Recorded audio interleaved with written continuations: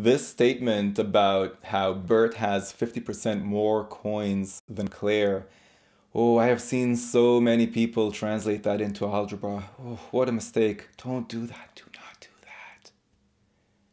Stick around and we'll see what we should do instead.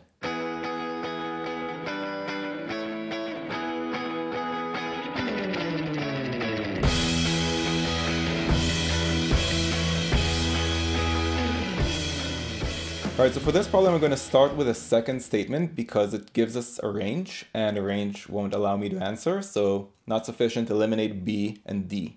The first statement is more complicated. It's saying something is 50% more than something else. Use the easiest numbers you can think of, so the bigger number will be 150, the smaller will be 100. Right? 150 is 50% more than 100.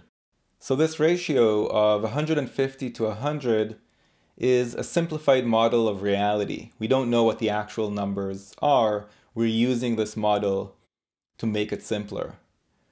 But look, there's a common factor of 50 inside our ratio. Let's get rid of it. Let's reduce these numbers by 50, and we'll get a ratio of 3 to 2. Those are the smallest integers that can describe this story. And the reason that's important is because we have an integer constraint. You see, coins can't be split into fractions. You can't have 3.72 coins.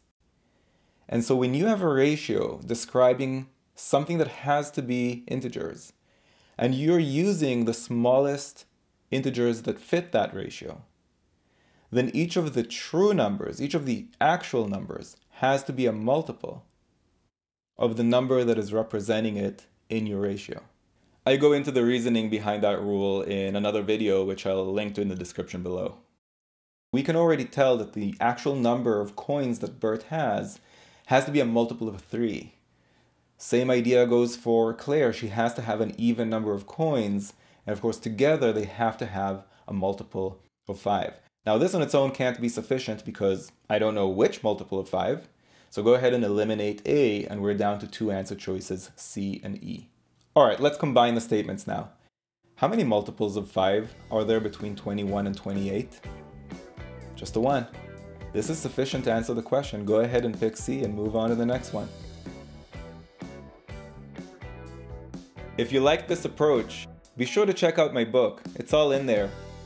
What do you want me to talk about in my next video? Type it down in the comments below and maybe I'll make a video just for you. Make sure you're subscribed. And click that little bell icon below so you don't miss any future videos. See you next time!